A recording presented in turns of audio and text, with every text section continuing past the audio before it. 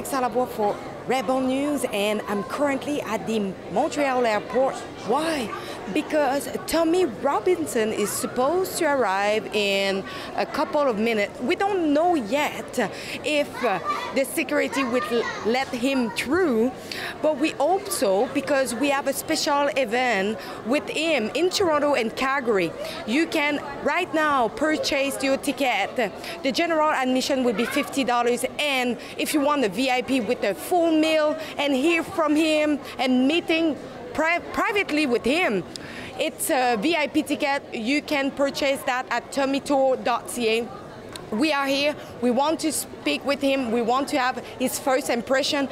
It is terrific to see what's going on in Canada. If you are a criminal and you want to come in Canada, it's easy. You just walk through the border and they will welcome you with open arms. They will give you everything that you want. But for someone like Tommy Robinson, who is a journalist and activist, who is shedding light on different topics, and of course he is politically incorrect in the view of the government because is not following the same narrative like him and Avi Yemini. When they try to go to other country, they try to block them and they try to stop them to come. Why? Just because of their view and their opinion? This is just crazy. We will see if the security would let him through. I know now he's still on the plane, but we will know in a couple of minutes. But I say it to you. We want his first impression, but we want you to go over tommytour.ca, purchase your ticket. It's probably the only time in your life and his life that you will have the chance to meet with him. So go to tommytour.ca, purchase your ticket, and if you want more, don't forget the VIP one give you more time with him and the chance to speak with him one-on-one. So we are currently waiting, but what we know so far, it's Tommy have been stopped right now and he's currently at the immigration. We are hoping for the best, so finger crossed.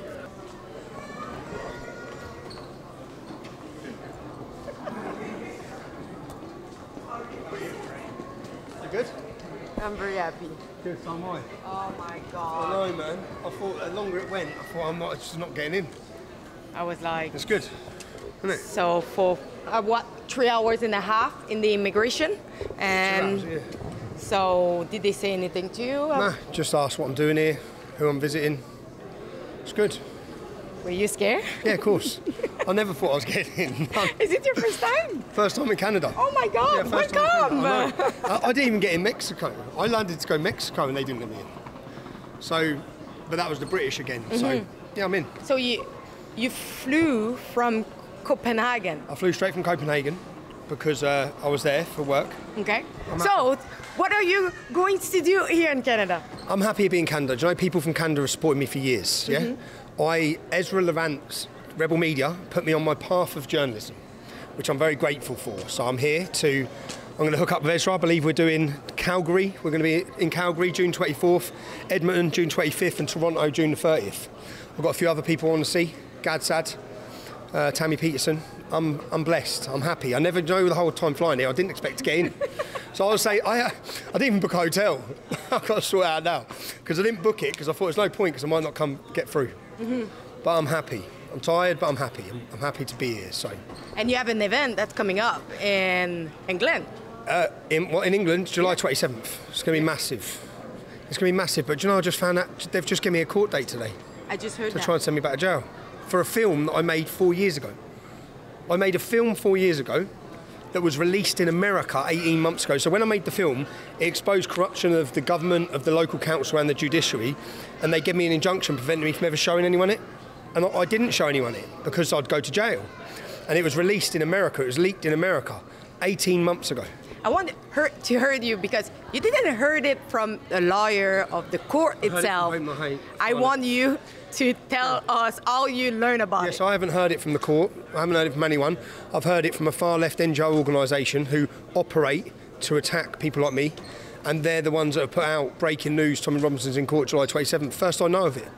First on Love It, which shows that they are working alongside the judiciary to attack people and to silence people. It's on July 29th. It's my court date. Tuesday after you. 2 days after the event. And 2 days after the event. I haven't been in the country for weeks. Since June the 1st, I haven't been in the UK. So maybe they were trying to get me in court before. I don't know. I haven't been there. Wow. So I've been away. I've been in Spain. I've been in Denmark, and now I'm here. Now I'm here for a few weeks. Come on, Canada. So Tommy is going to be with us for multiple events. You can have your ticket. I invite you to purchase it at tommytour.ca. You can have just the general ticket, but you can buy your VIP to spend time with this fella and have like a meal with him to learn about him. I think first of all, it's his first time and it's probably your last time. It probably is my last time, yeah. I'm surprised I'm here. So that's what I said. It's probably the last time I'll ever be allowed in Canada. So I'm happy, and do you know why I'm happy? Because a lot of people have supported me, and I have messages all the time. I had people, 3 different Canadians just in the last 2 days, messaging me saying, come to Canada, come to Canada. So I'm happy to be here. I'm happy to hopefully get to meet some of the people that have supported me for the years of my journalism with Ezra, the years of my work, and I want to see Canada, so come on. And by the way, we had one of our journalists, Evie Yemeni, that was blocked in New Zealand in the past. And I was getting really worried because it's been like 3 hours and a half. And I was like, I'm worried it will not get through. Yeah, but I want just a quick word about the censorship that you experience, not just in England. I think it's a little bit everywhere where you go. Do you call it censorship, or there's a mixture of censorship and lawfare? So they're not just happy with silencing people anymore. They want to destroy them, financially bankrupt them. That's what they've done to me. The film that I released is about the court case where they bankrupt me for £1.6 million.